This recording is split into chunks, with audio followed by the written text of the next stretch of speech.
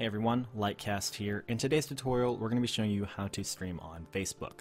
To do this, you need to make sure you have a Facebook account and also an external media encoder like Streamlabs OBS, OBS Studio, or another one we did a video on for Twitch, Adobe Media Live Encoder.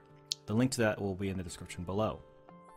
So let's go ahead and get started. Open up your browser, then navigate to a particular link which will also be in the description below for your convenience, facebook.com/live/create.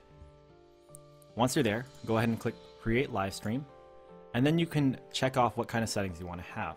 For this, we want to make sure we're using a SSL encrypted connection for our server, and also we want to use a persistent stream key.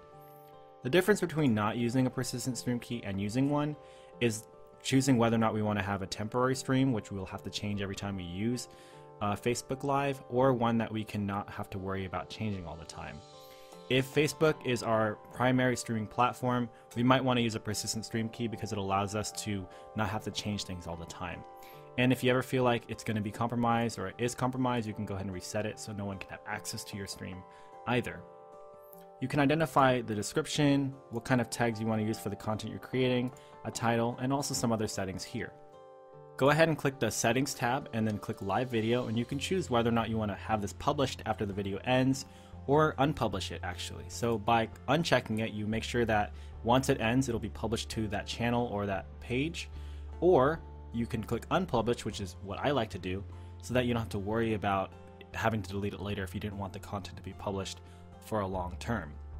You can also identify whether or not you want to have this as a scheduled event or if you want to go live immediately.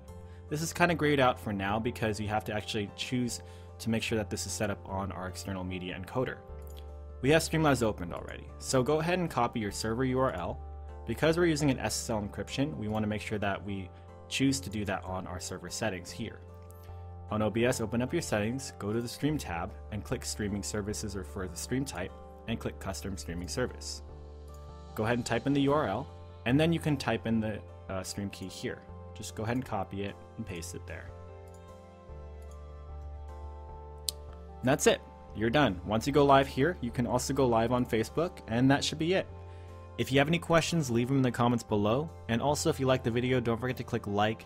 If you'd like to see more of this kind of content, don't forget to click subscribe and also click the notifications bell icon in order to stay up to date anytime we upload a new video. Until next time, this is LiteCast, and thanks for watching. See you all in the next one.